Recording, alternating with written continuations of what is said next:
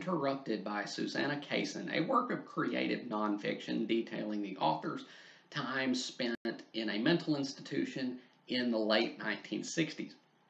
This book was a national bestseller and was adapted into a film starring Winona Ryder and Angelina Jolie. I believe it actually won Angelina Jolie the Best Actress Award. Um, I bought this book on a whim. I didn't really know that much about it. I just saw it in my local bookstore not too long ago. And I was like, I've heard of that. And you know what? I'll read it. And I'm really glad I did. I really am. This book was a rather illuminating experience and one that was very well written, I feel. The closest thing that I can liken this to would probably be like a female variant of Ken Kesey's One Flew Over the Cuckoo's Nest. This being, however, a memoir and not a work of fiction. The events that this book describes, supposedly at least, actually happened. This book was really good, actually. Just to rate it, right up front, I think this is probably a good B, a good solid B of a book. There were a couple of issues that I had, mainly just things that I wanted to see more out of it. But overall, this was a really good book, and I'm really glad I read it. So, Susanna Kaysen was, I think she was like 18 when she was committed to McLean Hospital in 1967 for a borderline personality disorder and suicidal ideation. And she ended up staying in there for going on 2 years, which is much longer than she was initially planning to stay. And this book just details the interactions and the day-to-day happenings that that transpired around her, in which she took part in during her stay in the hospital. There's nothing really shocking or, tumultuous in this book, I guess. I think a lot of books written about mental health or that take place in, asylums or mental institutions, I think a lot of people might expect there to be some kind of shocking or depraved content in there or something. This book's not like that. This is the events which she describes are relatively mundane, but it's through that mundane quality that she's able to kind of just talk her way through coming to grips with her own flawed and fractured psyche, as well as kind of point out some interesting things about the ways in which mental health is assessed in society, or at least back then, and some of the potential shortcomings in that field, in that area. This book was very well written. The prose was not overly complicated, and she didn't really go in for a lot of high caliber vocabulary, but simpleness and directness is sometimes the best course, and I think it worked very good here. It was eloquent, direct, but easy to grasp, and I think that worked. But it was never inept or clumsy, and she was able to articulate very well the points she was trying to get across, and the conversational style of it really did help because it makes it easier to kind of grasp the points I feel that she's trying to make. So this book kind of eschews conventional chronology. It's told very out of order. In fact, I don't really know exactly in what. You kind of get a rough sense of the pattern in which these things happened, the order in which these things happened, but by and large, it kind of jumps around a lot, which is fine. I mean, it keeps you on your toes more than I guess just reading a rote day 1, day 2, day 3 kind of thing. And this is a very short book. I think my copy was only 168 pages, but she really does get a lot of miles out of the content in here. And there's the secondary characters in this book are actually pretty memorable.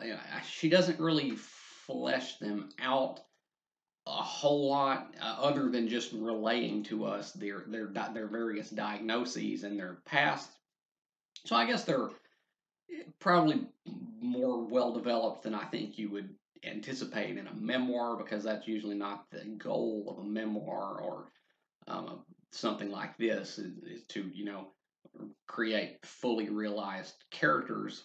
Uh, she actually does a pretty good job here. They're not entirely rounded, I think, but I really did get a pretty good sense of these people, and from the ones that were kind of just had mild problems in the psych ward to the ones that were very likely never going to get out because the problems they had were so severe.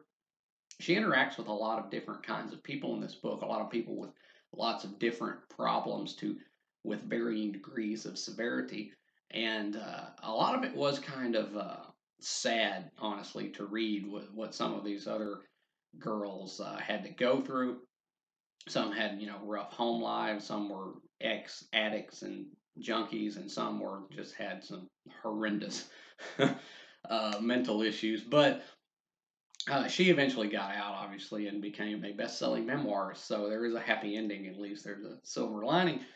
But it's really the the the things. It's not so much the actual events she's describing that are of the greatest interest, but rather what she extrapolates out of those things. She really does talk. There's a great portion of this book is given over to a discussion of the definition of insanity and how subjective of an experience reality can sometimes be, and exactly where does the definition of insanity lie. Of course, insanity is a legal term, not a medical term, but exactly how can a person be truly denoted as insane, or if they're just seeing things from a different perspective. Now, she fully and wholeheartedly acknowledges that she had some serious mental issues, and some of the things she describes in here are really kind of bizarre. Like there's a point in the book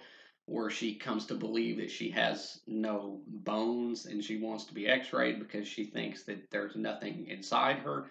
So obviously, I mean, she did have some serious, mental issues, but there is kind of a gray area in there where she points out some little things where she's like, especially when it comes to time, because she's very kind of obsessed in this book, or she was at that age, at the age she was in this book, with keeping track of time.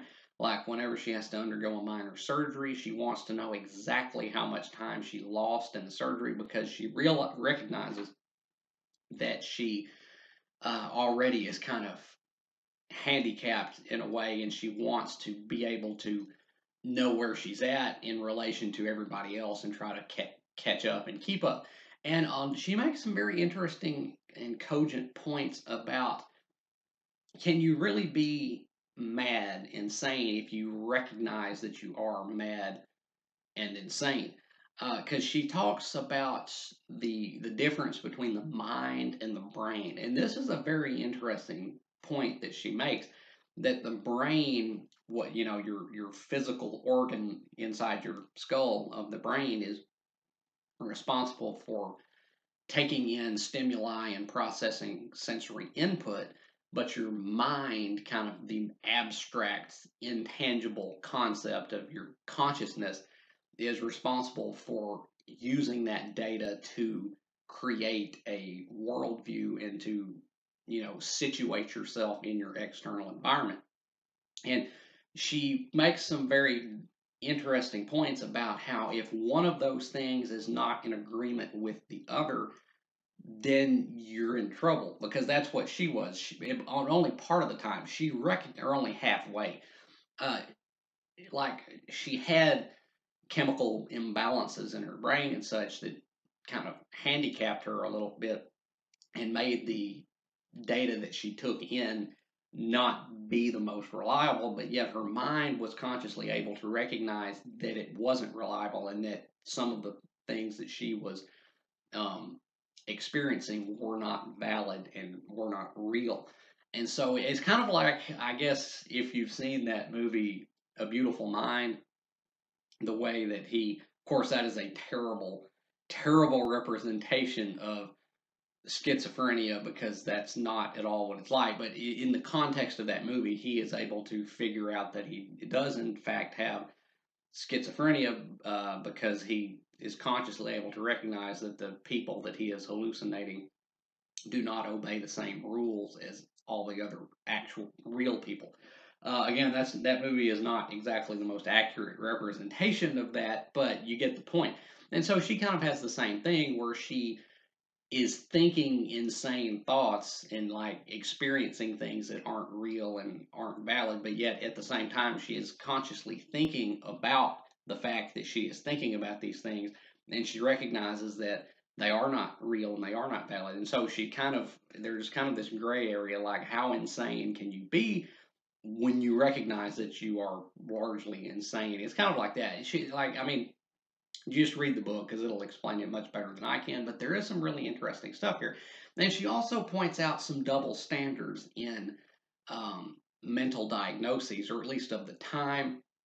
One thing that I really liked and that I really kind of cheered on was her the quibble that she had with the use of the word or the term compulsive promiscuity in this book, because that was something that was a symptom that she had, that the doctors all made notes of, was compulsive promiscuity, which is, I guess, still today largely used in diagnosis for people with certain mental disorders, but only women with those certain disorders. And she makes an excellent point about that, that the word, that the term compulsive promiscuity, or just the word promiscuous, is only ever leveled at women. It is never used with men, even if they have the same condition that a woman has.